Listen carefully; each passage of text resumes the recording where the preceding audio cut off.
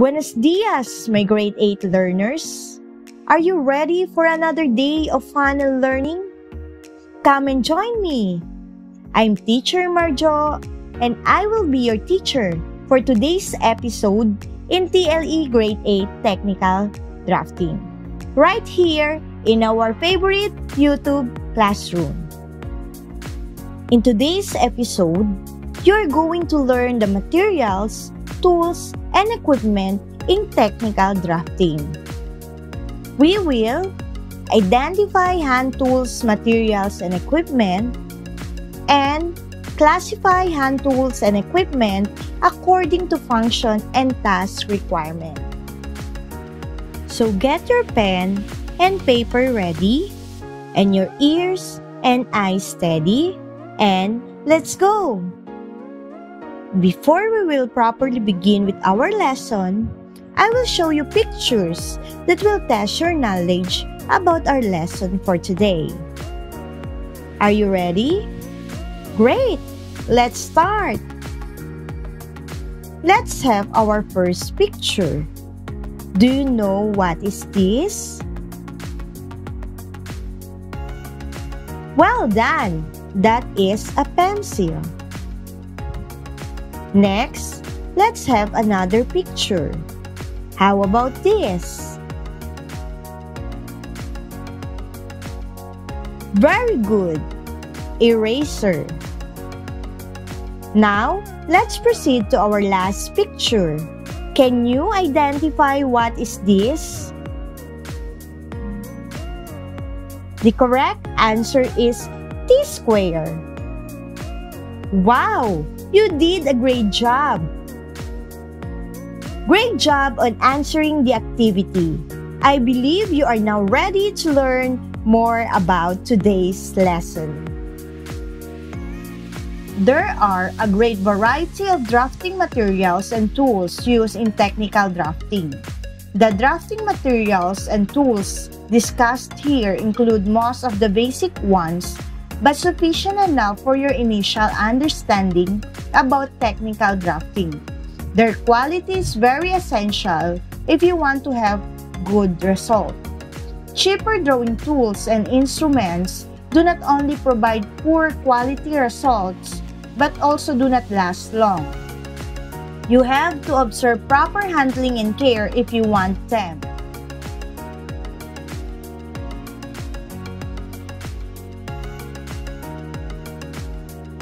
Drafting, tools, materials, and equipment.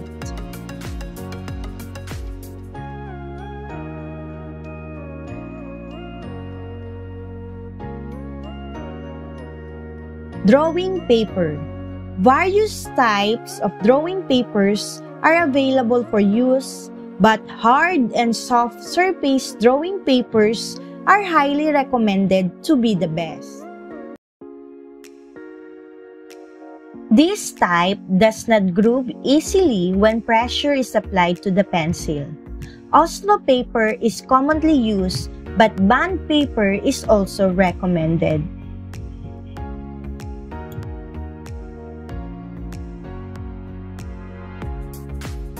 Masking tape. This is used for fastening the drawing paper on the drawing table or drawing board because it does not damage the board and it will not damage the paper if it is removed by pulling it off. Eraser. This is used to clean the dirt off the drawing. A soft eraser is advantageous in removing smudges and pencil marks, whereas a harder eraser is useful for making changes and correcting errors in the drawing. Drawing pencil. This is one of the most important tools in drafting. It comes in various grades. The grade of pencil is indicated by letter and number at one end of the pencil to be used on the desired quality of lines and the paper to be used.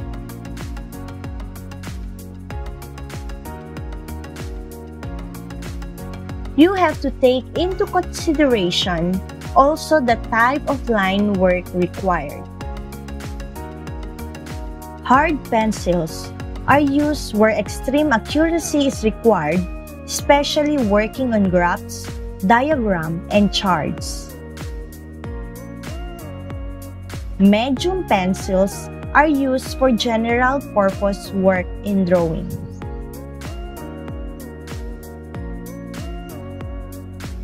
Soft pencils are too soft to be used in technical drafting. They are very useful for artwork of various kinds. Triangular or metric scale. This is a tool generally used when reproducing a drawing in an enlarged or reduced form to some regular proportion. The architect scale is the most commonly used for general drawing. Its main function is to reproduce the measurements of an object in full size, reduced size, and enlarged size. Erasing shield. This tool is made up of metal with irregular holes. It is a useful tool to protect the rest of the drawing when clearing up smudges, unnecessary pencil lines, and other erasures.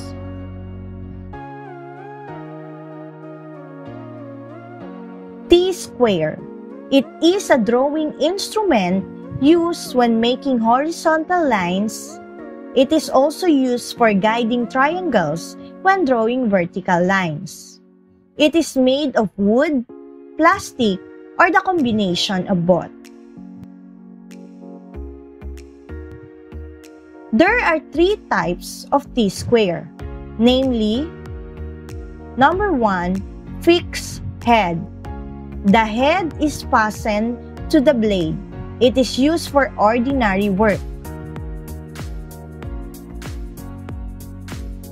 Number 2, adjustable or movable head. It has one fixed and one adjustable head and used only for occasional drawing. And number 3, detachable or removable head. It is designed for comfort when carrying the T-square. Triangle. It is a three-sided ruler, which typically has two equal sides meeting at a 90-degree angle and to a third side at 45, 30, including 60-degree angles. It is usually made of plastic and comes in different sizes. If in use, the base of the triangle must rest on the blade of the T-square.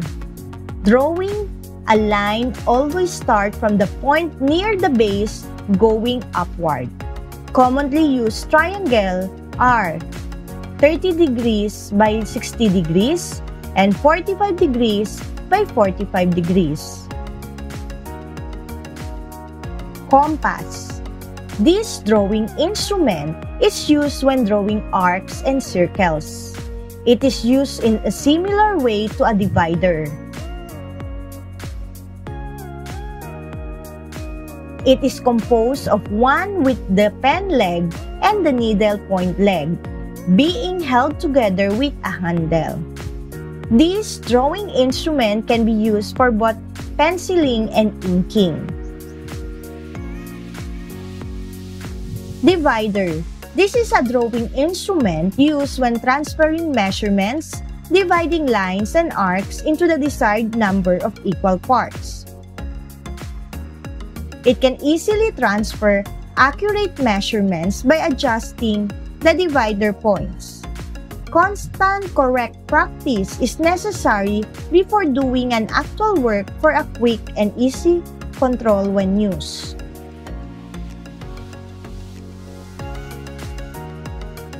Protractor. It is a semicircular instrument divided into 180 equal parts, each of which is called a degree. It is used to determine graduation of the degrees when measuring arcs, angles, and circles. High-quality protractor is usually made of plastic. Penknife or cutter sharpener. Pencils should be sharpened whenever they show sign of dullness.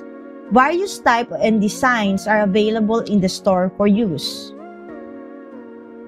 Drawing table or drawing board. Used for any kind of drawing, writing, or impromptu sketching on a large sheet of paper. Drawing materials, tools, and equipment. Drawing materials are the consumable drawing items such as drawing paper, masking tape, and eraser. Drawing tools, implements that are durable, permanent, and are handheld. Drawing equipment are the items which are more or less durable and permanent needed. Oh my! What time is it? It's test time! Pens ready? Check. Sheet of paper ready? Check. Now,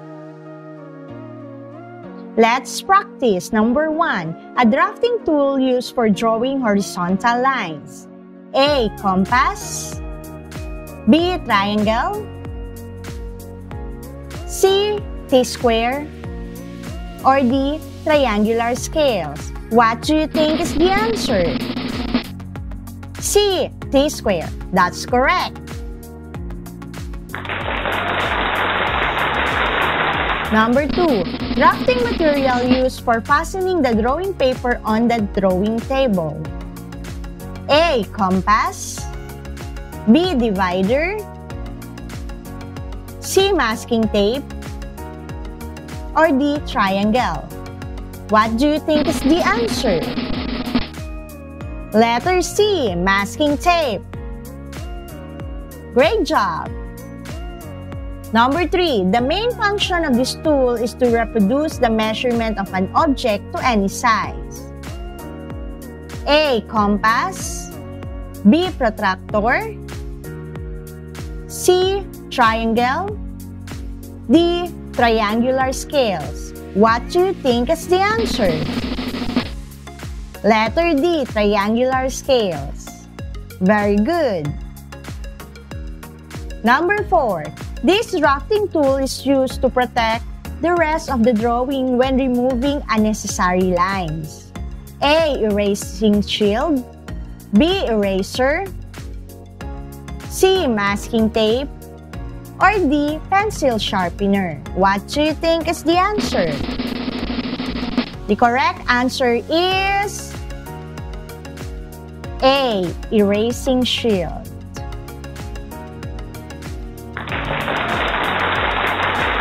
And number 5, this drafting tool is used when drawing vertical lines. A. Compass. B. Triangle. C. Triangular scales. Or D. Ruler. The correct answer is letter B. Triangle. Congratulations!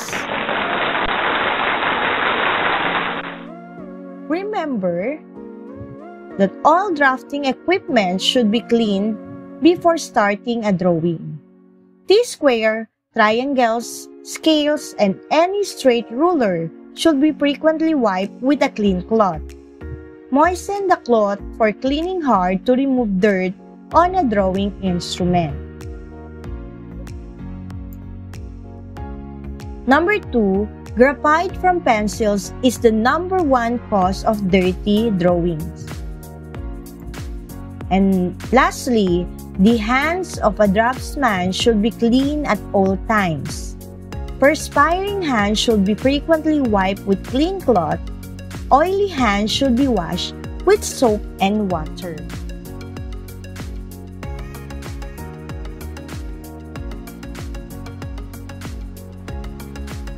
Oh my! What time is it? It's test time! Pens ready? Check. Sheet of paper ready? Check. Now, let's start! Direction. Classify the different tools, materials, and equipment in technical drafting. Triangle. Is it a tool, material, or an equipment? What do you think? Triangle is a tool. That's correct. Next, we have the drawing paper. Drawing paper is a drafting tool, material, or equipment. What do you think? It's a material. Great job! T-square. Tool, material, or equipment. What do you think? It's a drafting tool. Correct. Next, we have the PC AutoCAD. What do you think? Is it a drafting tool, drafting material, or drafting equipment? What do you think? It's a drafting equipment. Next, we have eraser. Is it a tool, material, or equipment? What do you think? Right, it is a drafting material. Metric scale. Is it a drafting tool, material, or equipment? What do you think? It is a drafting tool. You're correct.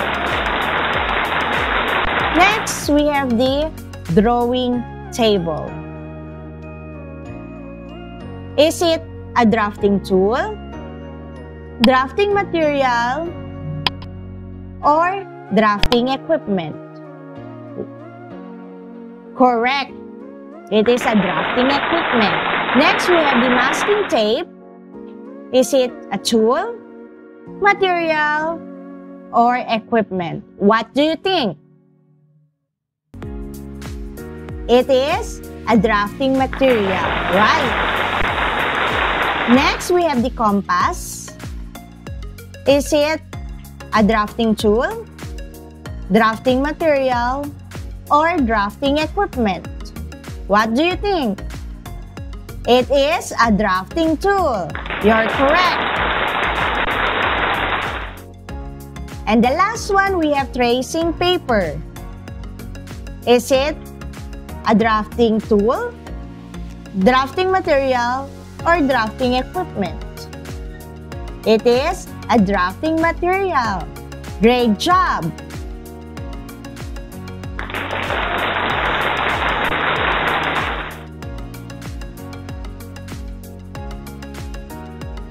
This has been another day of thinking, doing, and learning right here in your favorite classroom on YouTube.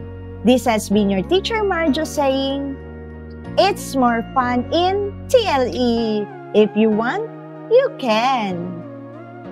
If you learned something from me today, don't forget to like, comment, and subscribe. See you on the next lesson. Bye!